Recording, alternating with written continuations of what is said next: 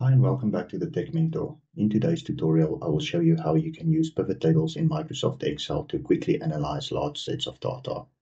Let's get into it.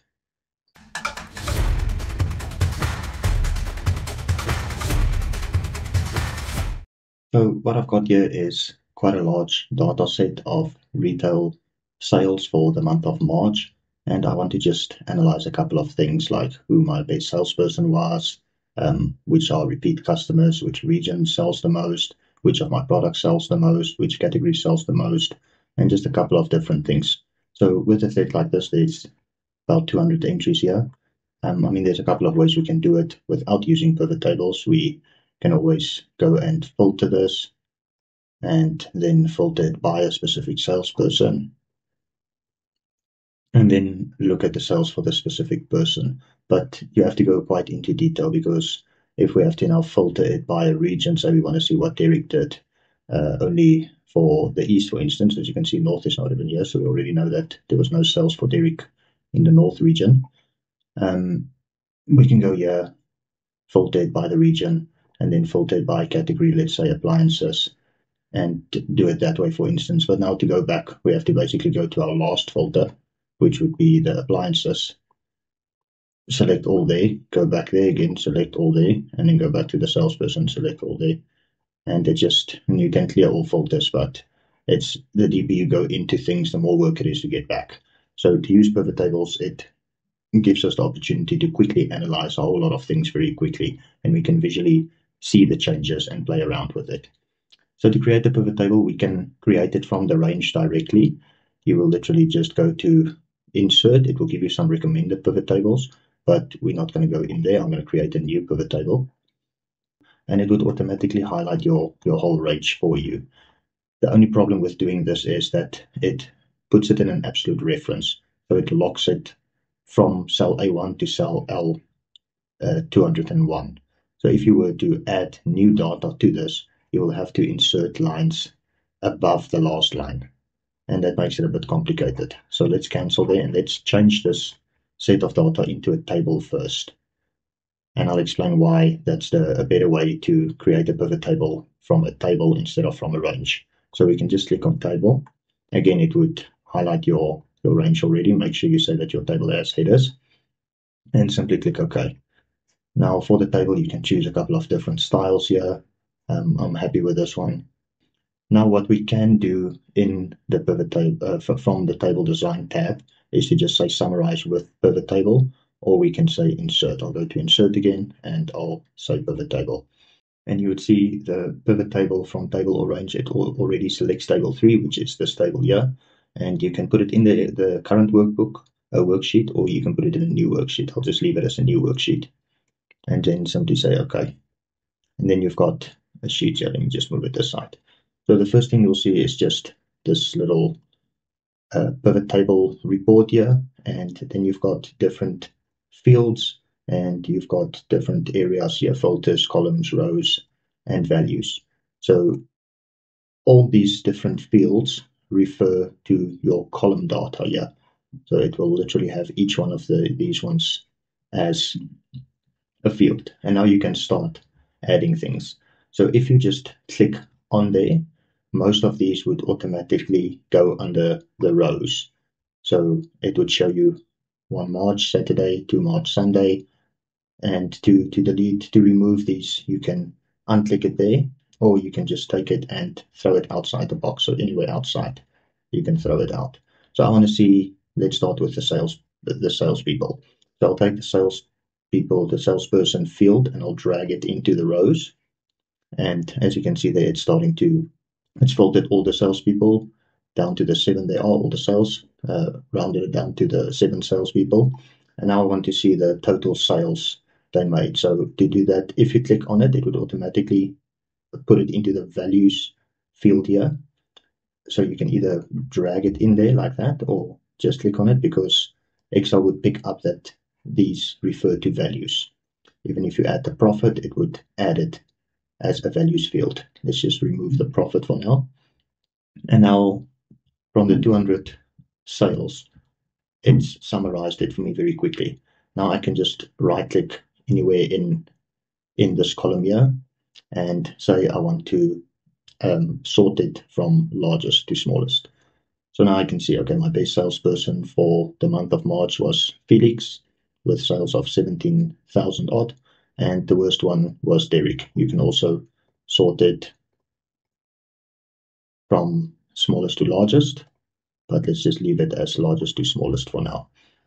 Now I want to dive a bit more into this. So I want to see what they sold. So let's go to category first, and we'll drag this one into the columns. I'll show you the difference so we can drag it into the columns, and it gives us a nice little table here where we can see. Okay, so Felix's best sales were furniture. So that is obviously why he's concentrating on electronics and furniture, the more expensive things, and that's why he's got such a nice total. And the second best here is selling more variety. And so you can now analyze and see what these salespeople are doing. If you were to put the category in the rows, it would basically just show it like this. So as you can see, salesperson is on top and category is below. So it would give you the salesperson and then below that what they sold for each one. You can always swap these two around with the category on top. And then it would show you accessories. Who was your best seller for accessories to your worst seller? Appliances, electronics, and so on. But I'll leave the category there for now. And let's add the profit. So we'll take the profit and we'll add this to the values. So it will now give you the category, and it would then show you accessories and the sales and the profit for that one. Then it goes on to appliances, electronics, like that. So if we were to move the category down back to the rows, it gives you a bit of a better view now. So in this case, you would rather want the category to be under each salesperson or vice versa like that. And then you can see for accessories, that was the sum of the total sales, sum of the total profit, and you can sort it here. So let's sort the profits from largest to smallest. Oh, it's already like that. Let's change it around. Sort from smallest to largest. And then it would basically show you your worst seller for that specific category. Let's remove the category here, and let's add the specific product. And we'll add that under each one. And then you can see what their sales were. But I want to now see the percentage of sales. So let's take this out here. So we've already got the sum of sales. So to add another range here, another column to show the percentage, we'll use the same one. So we'll take the total sales and we'll put it under that one. It will show you the exact same thing, but I can just change this by simply clicking on that cell and say percentage of total sales. And then we can change it here. Now we can say show values as, and there's a whole range of different options here for you, but I want to say percentage of total column. And then you can basically see here, let's sort this again from largest to smallest. So Felix almost sold a quarter of all the sales for this specific month, where someone like Derek only sold 7%. So we know we need to have a little chat to Derek. And you can then add some other, let's put the category back here. And let's filter this. Sorry, to do the filter, we'll take the salesperson and put them under the filter one, yeah? And then let's go to Felix only. You can also select multiple ones, but I'll just go to Felix for now. And I can now see from his total sales, 49% was furniture, 41% was electronics. If we go to one of the other ones, let's go to Derek. So he's also mostly trying to sell furniture, with almost 60% of his sales going there and not so much on the other ones. And then you can play around and literally just go through each one and get a little bit of a feel of what's going on. So we can just remove the filter again.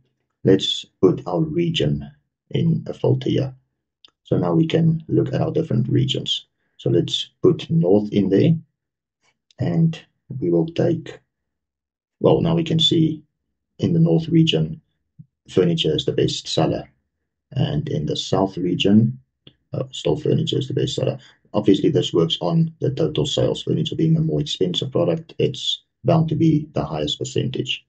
If we want to remove the category there and we want to put the salesperson back, we can basically then see for the South, because it's on the South now, we can see who sold the most in the South, who sold the most in the North, and so on.